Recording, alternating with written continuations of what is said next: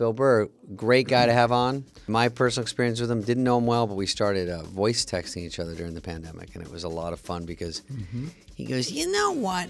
Well, you do it better. But, you know, he was just... No, go ahead. We were just bitching about stuff, and it was really funny for a guy who I wasn't great friends with, but I always thought he was funny, and he always says ballsier shit than I do on stage. There's a definite alpha power to him on stage, but he's kind of cuddly, and he busts himself all the time. I'm a fucking moron. What do I know? I mean, but he is probably one of the top 5 stand-ups of the last decade. And he fills some big rooms. What are you going to do? I wish I always, when I was a kid, which I think we tell Bill, that I always thought the East Coast could beat up the West Coast. Yeah. Like if there was a fight. The East Coast and the West Coast are meeting in Minnesota to fight. But I always wanted to be one of these guys. Like if I could talk like this as normal, it already has an aggression, alpha male to it. How you doing? Give me a fucking cup of water. I ask you 2 times. What are you going to do?